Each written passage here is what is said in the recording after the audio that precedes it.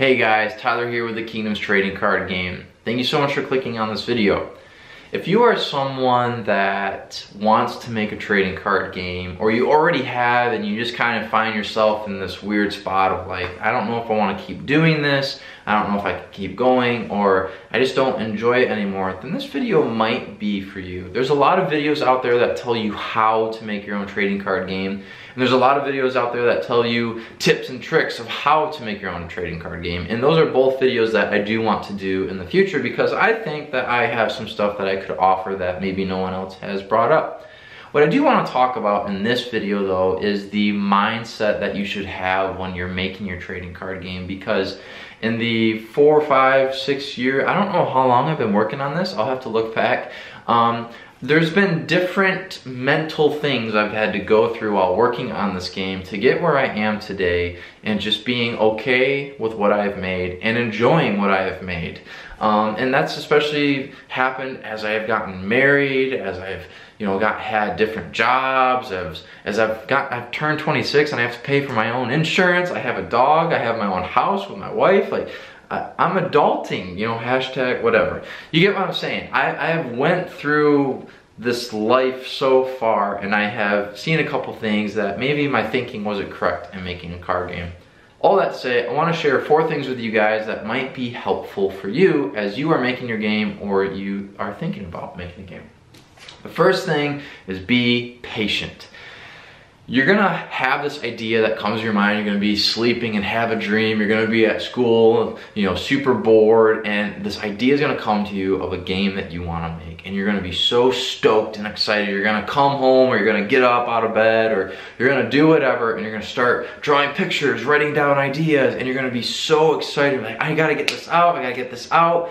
And because you aren't able to get it done as fast as you can, or as fast as you want, you lose interest, you lose motivation, you become disheartened because it hasn't come out as fast as you were hoping to. And so the first thing that you need to do is be patient. I worked on Kingdoms for about a year or 2 before anything officially happened, and even then we had gotten 12 to 14 people together to play the game, and we redid everything because we didn't like how the cards looked, or some of the stats were messed up. We were just rushing it a little bit, and so you got to be patient. You're gonna have a lot of ideas, you're gonna have a lot of things that you have to work out the kinks or the mechanics of your game. So just be patient and enjoy yourself. Enjoy the time that you are spending on it and seeing as it develops. And that's why it's great to keep track of your pictures and your notes, keep them all together so you can see how the game has changed as you've been working on it.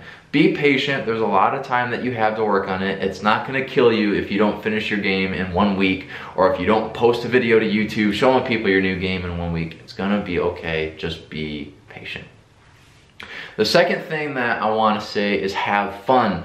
It's been easy for me to work on Kingdoms and dread it. Because it got to a point where I was like, I have to make this happen in order to put a video up on YouTube, or just because of personal goals that I had, and I was losing the enjoyment in it. And so the big thing is just make sure you're having fun with your game. Don't forget the original reason why you made your game. It's because you have a creative mind and you had this idea come to life in your head, and you had to put it to paper, and you wanted to show it in some type of game. And don't forget that. Enjoy it. Have fun with what you're doing. When you think of an artwork, appreciate what you're drawing. When you think of some rules or you're trying to work out the kinks, enjoy that process, because all that work you're putting into it is to give you something to enjoy yourself and enjoy with your friends, and maybe some family members if they want to play that game as well. So secondly, make sure you're having fun.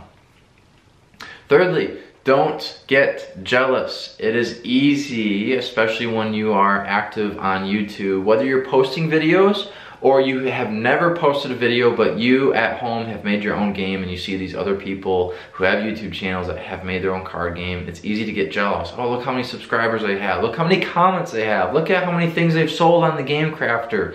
Don't be jealous. The thing that I really like about the people that have a large number of subscribers in this homemade trading card game community, or even on smaller channels, even channels like mine that don't have a lot of subscribers, you have other trading card game creators that comment on each other's videos, that support each other, occasionally buy each other's booster packs just to support them and get them out there.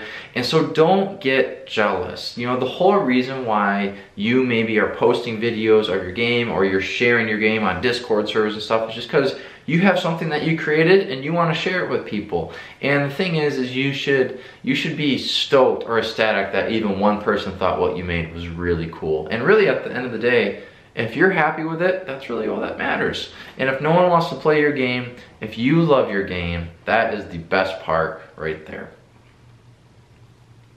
And lastly, I want to say focus on the community aspect. I was trying to think of like a cool way to put this, you know, community versus company or whatever. This has been the biggest issue for me.